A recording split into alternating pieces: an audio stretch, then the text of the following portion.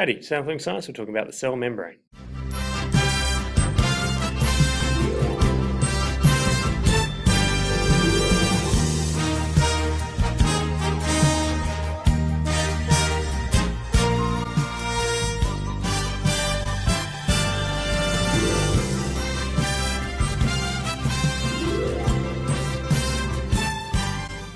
So the science understanding we're going to look at how materials move in and out of the cells through the cell membrane. We're going to describe the structure of the cell membrane. We're going to talk about how it's selectively permeable, and we're going to talk about the surface area to volume ratio of cells. So we're going to use an analogy when we're talking about the cell membrane as it's the walls of the house. So some things can get in easily, so air for example. Other things you need special structures to get in. So you have doors that let people in. People can't get through the walls without using a door.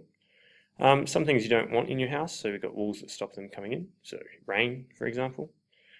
Some things you need to put a bit of energy to get them in, so like a fridge, or if you're trying to get a fridge through the door, that would take energy. And other times you need to get rid of waste, so you need to get rid of your rubbish on rubbish day, for example. So that's an analogy for what the cell membrane does. So membranes enclose cells, so that separates the inside of the cell from the outside of the cell. So that means that some substances are allowed to come into the cell, some substances are kicked out of the cell, and you get different concentrations of substances inside compared to outside the cell. In eukaryotic cells, you also have membrane-bound organelles like the mitochondria down here. So here's a mitochondrion.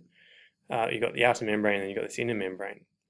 So same purpose there. They're maintaining a different concentration of substances inside the mitochondrion compared to the outside, and that allows them to do their job. So we're going to look at the cell membrane structure to start with. So the structure is called a phospholipid bilayer.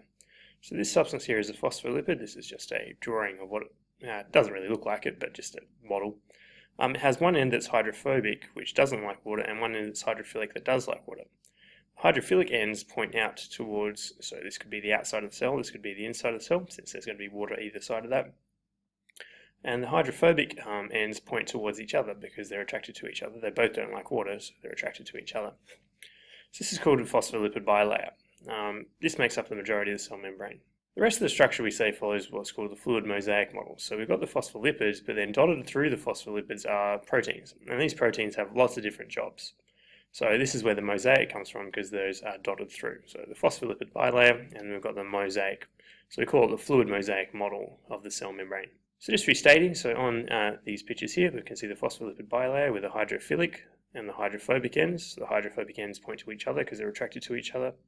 The hydrophilic ends point out to where the water would be, so outside the cell and inside the cell. And the fluid mosaic model shows the dotted proteins throughout the phospholipid bilayer. So let's talk about the proteins that are embedded in that fluid mosaic. They have a variety of jobs, and all the proteins can be moved around by the cytoskeleton inside the cell. So the cytoskeleton is the framework inside the cell that holds things in place. There's a variety of jobs done by those proteins. We're going to focus on transport, both active and passive, but they can also do signaling as well. So here we have a steroid interacting with a receptor on the cell membrane. That leads to a co-receptor to come in, and they get joined together, and we get the co-receptor and the receptor bits underneath here joining, and that starts a signal cascade inside the cell. So that's really, really cool. It's cells' ways of talking to each other. So membranes are selective. What we're talking about there is that they can allow certain substances in and kick other substances out. And they can do that in a variety of ways, but mainly through using these proteins. So this is an example of a protein channel. So it's a hollow protein that has a hole of a specific size, and that can allow a specific substance to pass through. So water, for example, passes through these protein channels. There's a channel with a width that's just wide enough for water molecules to come through, so water can transport easily from one side of the cell membrane to the other. Water normally wouldn't be able to transport too easily because the phospholipid bilayer has a water-loving end and a non-water-loving end, so getting through between the non-water-loving end is quite difficult. So that's why these channel proteins are handy. Some proteins act as pumps, so they can pump substances against the concentration gradient into the cell. So that's another way of selecting what's coming in, by pumping in things inside the cell from the outside. So let's look at an example of facilitated diffusion. This is where energy isn't used to transport a substance in. The protein changes shape when the substance meets the end of the protein. So that doesn't require any energy from the cell, it just requires energy from the environment. So thermal energy from the environment. So insulin meets its receptor here. The receptor is a protein that changes shape, and that kicks some insulin into the cell. Once the insulin's inside the cell, then it can set off a whole heap of reactions that leads to glucose being absorbed into the cell. So this is just an example of that. So this animation is showing a pump. This is called a sodium-potassium pump. So sodium ions are being pumped out using cell energy in the form of ATP, and potassium ions are being pumped into the cell. So this way sodium is being removed from the cell and potassium is coming in.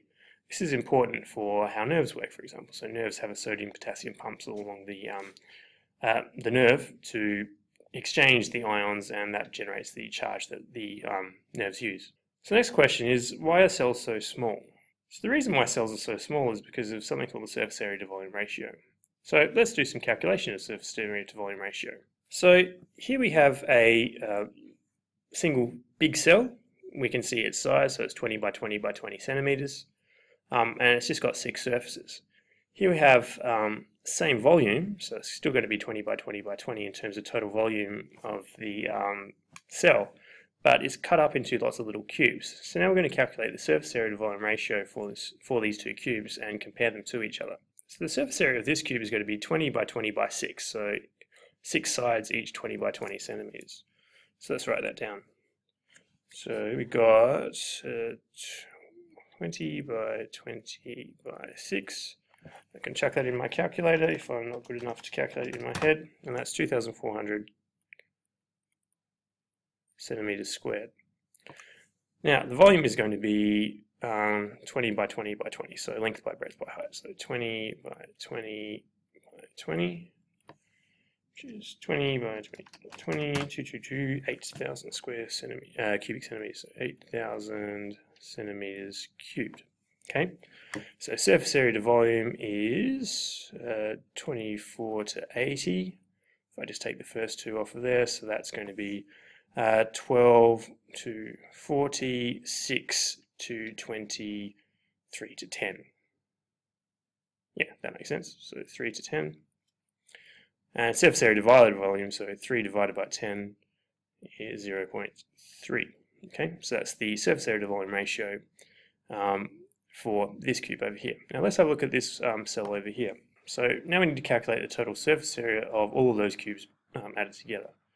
So we've got 5 by 5 by 5 by 5 by 6. So each cube has 5 by 5 and then 6. We need to times that by the total number of cubes, which is 64 for this cube. So we get 5 by 5 by 6 by 64. That equals 9,600 centimeters squared. So we can already see that that's much larger. The volume is going to be the same as what we had before, because it's just going to be the total volume of that cube. So that's going to be 8,000 centimeters cubed. So the surface area to volume ratio is going to be 96 to 80, which is 48 to 40, which is 24 to 20, which is 12 to 10, which is 6 to 5, isn't it? Yeah, 6 to 5.